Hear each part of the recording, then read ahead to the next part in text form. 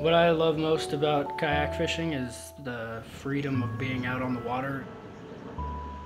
Being out on the water gives me time to think. It gives me a chance to kind of clear my head. There were just a lot of things that I wanted to be able to do with the kayak. Parts don't necessarily exist, so being a 3D printing enthusiast, I decided that I could make my own. So if there was a part that I needed, I would just print it out. It really comes down to discovering a need. You now have the power to create something just from completely nothing.